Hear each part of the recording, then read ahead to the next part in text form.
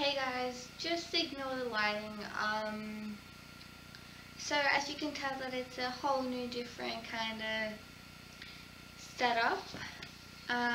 This is my new place. If you guys want a unit or apartment tour, just let me know in the comments below. I'll do it for you.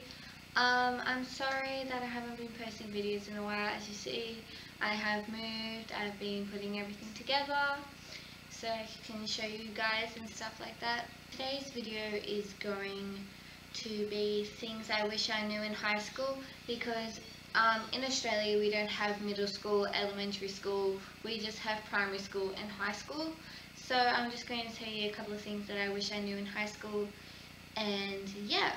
The first thing I wish that I knew in high school before I went to high school was that you shouldn't care what other people think of you, because if you care about what people think of you, it just gets out of hand and you become someone that you're not. It was really hard for me to try and find myself because I cared about what everyone thought of me. That's why I dyed my hair so many times, and I just tried to change myself to fit the circumstances of the group that I was in. Number two is if someone is mean to you, just ignore it. Don't retaliate, because if you retaliate, then they're obviously going to say, oh, okay, so I got a reaction from this person, I'm just going to keep bullying them, and then it's just going to make your whole high school experience kind of unbearable. Number three is try and not stand out if you're a shy person. If you're a shy person like me, then try not to stand out, because if you try and stand out, then obviously you're going to get attention and all this, and then you might get a little trouble with people that are used to you being in your shell and don't like competition. Because most girls think, okay, so she's shy, I'm going to be outstanding, and if you try and get because they're kind of all in groups, and I'm making no sense. So let's just narrow it down. Try and be yourself, and if you want to explore new things, then you can if you want to. But I'm just going to say that it caused trouble for me becoming someone else. Number four, always keep tabs on your stuff, because you will, in a week of high school, you will go down, your pencil case will end up having one pencil in it, one pen, and that is all. Because let's just face it, there are thieves in high school. There's thieves everywhere. They don't have their own pencils. They will steal it from you, and they'll ask you, and they won't give it back. I mean, who cares? It's just a pencil. But the amount of times I've heard about people's iPhones getting stolen, iPods, computers, hats, any type of belongings getting stolen from them. Let's just get this straight.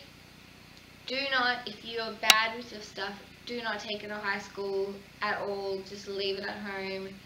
If you don't want it to get stolen, just leave it at home. If you will always have it on you. Like I even went to PE with my phone in my bra. That's how bad it was at one of my schools that I went to. I went to 4 high schools in the space of year 7 to year 12.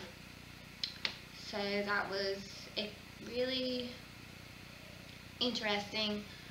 What I learned from those 4 schools is, after year 7, because I stayed at one school from year 7 to year 9, we kind of got our cliques going and everything, like groups and stuff. And then after I moved to this other school, I only went there for a month or a term, whatever. I realized that they all have groups, and it's really hard to fit in if you're moving around and stuff. And then after that, I moved to another school. I went there for 1.5 years, maybe just a year, for year 11. and that was really interesting because it was a private school and I was always used to public schools. So that was really interesting. As again, they had their cliques, groups, whatever, and it was really hard for me to fit in, but I tried. It was interesting. And then after that, I went to my last school. I was there for 2 years, and it was interesting because I went from private school into public school again, and it was really weird and cool at the same time. But again, it was really hard for me to fit in because it was the last 2 years of my schooling, and they all had their groups. They were all really tight together. The year was really close together because they've been with each other for a while. If you want an in-depth version of how I went along with this school and change and moving constantly, just let me know in the comments and I will put that in my video ideas. Another thing that I wish I knew in high school would be yourself, no matter what. The amount of times I've changed. I changed so many times. I changed my hair. I started wearing makeup to make me feel more confident about myself because I kept getting bullied. If you want to know my bullying story, I am fine with telling you. And just to let you know, if you're getting bullied now, it will get easier. You don't have to worry about it. It will be over as soon as you graduate, or it will be over in a couple of months, or if it's been going on ever since primary school.